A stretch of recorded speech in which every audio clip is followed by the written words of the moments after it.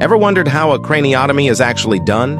In simple terms, it's a very precise, carefully planned procedure where doctors temporarily remove a small part of the skull to access the brain.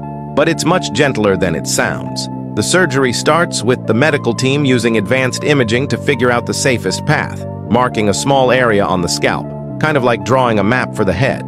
After the patient is fully asleep under general anesthesia, the surgeon carefully makes an incision in the skin and uses specialized tools to remove a small piece of bone, like creating a little door, rather than drilling straight into the skull.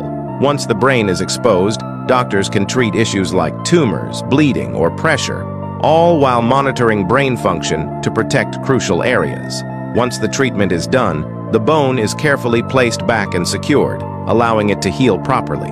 Finally, the skin is stitched up, and the patient enters the recovery phase, where doctors continue to monitor the healing process to ensure everything goes smoothly.